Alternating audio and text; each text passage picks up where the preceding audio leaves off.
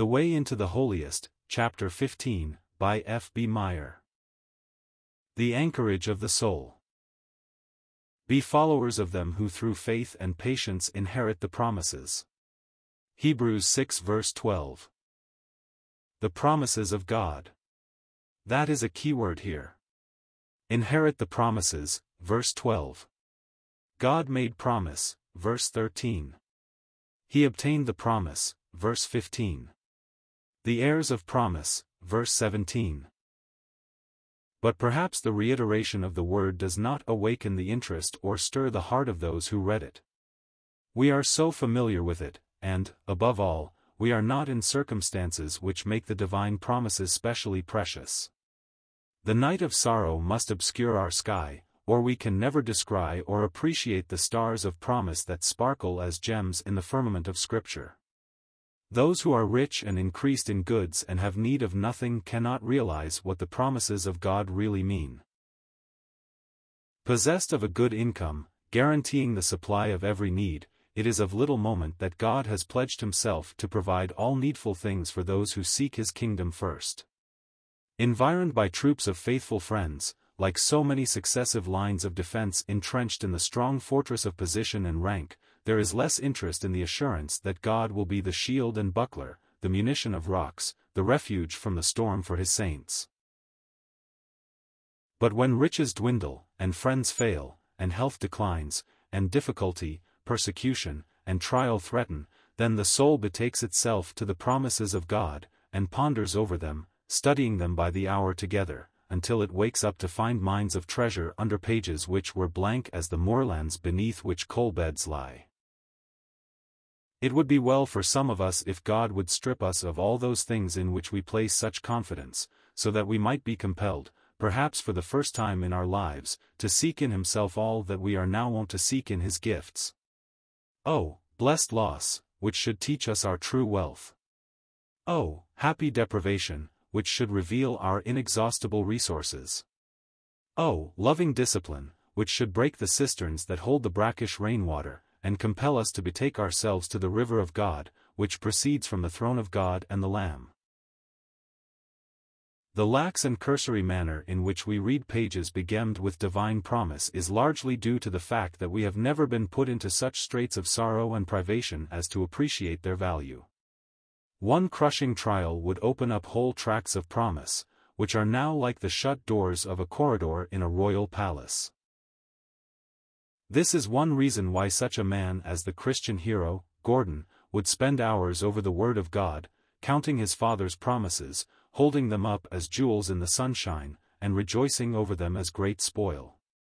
Such men as he have had little else. They have had no other resources to fall back on. They were driven to lay hold on them for very existence. And thus they fulfilled the enigma of the apostle, having nothing, yet possessing all things. Those who are conscious of their poverty are they who become rich in faith, and heirs of the kingdom. It was in precisely such a condition that the Hebrews here addressed were found. Their goods had been spoiled, they had endured a great fight of affliction, they had been made a gazing stock both by reproaches and afflictions, all on which men are accustomed to rely had been swept from them.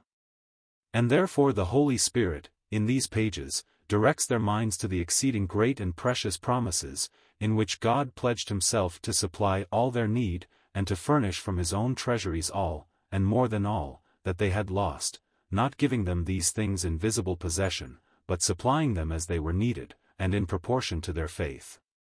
It was surely a good exchange, to lose all, and to recover all in God. God's promises are reliable. A good man's word is his bond. And when such a one has given a promise, our anxiety is allayed, our fears are quieted, we have strong consolation. But if, in addition to the promise, our friend has solemnly bound himself by an oath, calling heaven and earth to witness, and God to ratify, the asseveration is so momentous, the appeal so awful, the impression made on the mind so deep, that, whatever happens, the soul shelters itself in the immutability of his decision. It is doubly impossible for him to change or deceive. And this is the bond by which God has bound himself.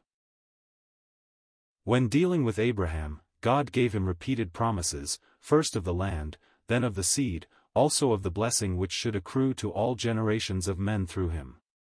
On one occasion he went through the form of covenant-making in vogue among the surrounding peoples, Genesis 15 verse 7. But, on Mount Moriah, when the faithful patriarch had given the one stupendous evidence of faith and obedience, even to death, God swore, and, because he could swear by no greater, he swore by himself.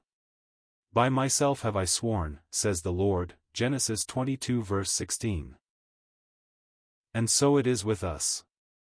We who by faith are the spiritual seed of Abraham are blessed with him. The promise is sure to all the seed. Not to that only which is of the law, but to that also which is of the faith of Abraham, who is the father of us all, Romans 4 verse 16. All the promises of God are yes and amen. He is not a man that he should lie, nor the son of man that he should repent. He has well calculated his resources, before he has pledged himself, and when once he has done so it is impossible that he should fail. Fall flat on the divine promises, cling to them as a shipwrecked sailor to the floating spar, venture all on them. Their fulfillment is guaranteed by covenant and oath, by blood and agony and death, by the light of the resurrection morning and the glory of the ascension mount, by the experience of myriads, who have never found them fail. If any man living has found one promise untrustworthy, let him publish it to the world, and the heavens will clothe themselves in sackcloth, and the sun and moon and stars will reel from their seats, the universe will rock, and a hollow wind moan through creation, bearing the tidings that God is mutable, that God can lie. And that voice will be the herald of universal dissolution. But it can never, never be. Heirs of promise. God's power is eternal, his counsel is immutable. Heaven and earth may pass away, but his word shall never pass away. You therefore may have strong consolation. Though you lose all else, your heritage in the word and oath of God shall be unimpaired, world without end. God's promises, thus assured, make an anchorage for the soul.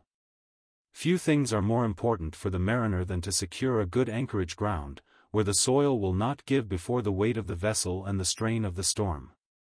And with all those inclinations toward drifting which we have already considered, we urgently need to discover something permanent, unchanging, and satisfying, with which we may grapple by the anchor of our hope.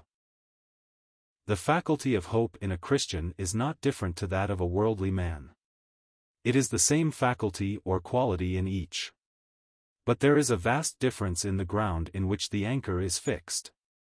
In the case of the worldly man, it is the loose, light, unreliable soil of peradventures and speculations. In the case of the Christian, it is the unyielding, immutable promise and oath of the eternal God. Therefore the former is often darkened with misgiving and fear, while the latter cries, without a shadow of doubt, I know whom I have believed, and am persuaded. Hope is something more than faith. Faith accepts and credits testimony, hope anticipates. Faith says the fruit is good, hope picks and eats. Faith is bud, hope blossom. Faith presents the check, hope lays out the amount received. And such hope is the anchor of the soul. The comparison between hope and an anchor is familiar even to heathen writers, and it is easy to see how fit it is.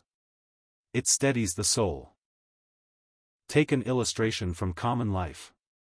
A young man pledges his troth to a poor but noble girl.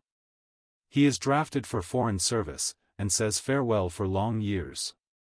Meanwhile she is left to do as well as she can to maintain herself. Work is scanty, wages low, she is sometimes severely tempted and tried.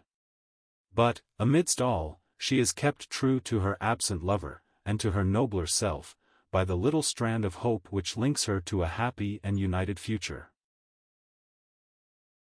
So, when suffering or tempted or discouraged, our hope goes forward into the blessed future, depicted on the page of Scripture in glowing colors, and promised by the word of him who cannot lie, and the anticipation of it fills the soul with courage and patience, so as to endure the trials of time, in view of the certain blessedness of eternity. The anchorage in the promises has a threefold value. It is sure, there is no fear of its failing. Sure as the sure mercies of David, sure as the everlasting covenant, ordered in all things, and sure as God can make it. It is steadfast, its influence on the soul is to keep it steady, steadfast, unmovable, always abounding in the work of the Lord. It enters into that within the veil. In the ancient world, when there was not water enough to float a ship into the harbor, a man would carry the anchor over the shoals, and fix it in the calm waters of the inner basin. In some such way as this, our Lord Jesus, when, like the high priest in the Jewish tabernacle, he passed through the blue veil that hides the celestial world from ours, took our hope with him, and holds it there. The Lord Jesus is our hope, 1 Timothy 1 verse 1, 1 John 3 verse 3. He is our forerunner. He has preceded us into his Father's presence, the first fruits of them that slept. He has gone thither as our representative and priest. When he majestically passed from the sight of his disciples, and was hidden from the eyes that longingly followed him, he entered within the veil. There he ever lives, and because of it our hopes follow him, center in him, and connect us already with that bright home of which he is the radiant center. There are certain qualities which we must learn to exercise. Faith and patience can alone inherit the promises, verse 12. Abraham had patiently to endure before he received the promise, verse 15. It is not easy to wait, or to let patience have her perfect work, and it is only possible to faith. There is no sublimer instance of long waiting than the history of Abraham, for which his faith nerved him, and to whom the promise was literally fulfilled. And so shall it be again. Patience weary, eager hearts. The time shall come when you shall lay hands on your capital. But be content in the meanwhile to enjoy the interest. The auspicious moment hastens when you shall know and taste all the blessedness of paradise regained, but feast in the interim on the grapes of Eshcol, the pomegranates and other produce of the land. Claim the patience of Christ, of which the last of the apostles, who had need of it to sustain him in the long delay, so sweetly speaks, Revelation 1 verse 9. Be you patient, establish your hearts, for the coming of the Lord draws nigh. Let us run with patience the race set before us, looking unto Jesus. Thus shall we manifest the patience of the saints, and thus shall we, like those who have preceded us, finally inherit the promises.